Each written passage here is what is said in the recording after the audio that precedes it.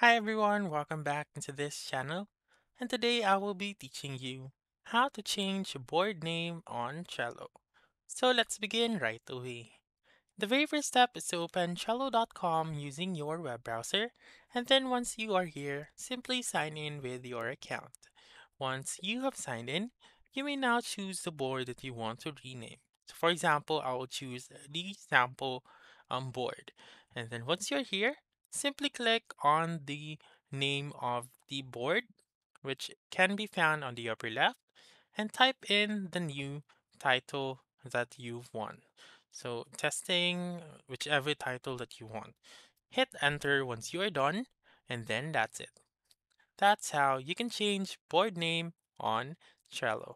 So just a recap, simply click on the board name found on the upper left, and then type in the new board name.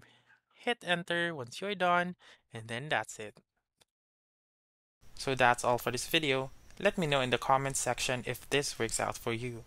For more helpful tutorials like this, please subscribe to our channel and don't forget to click that notification bell. Thank you for watching and have a wonderful day.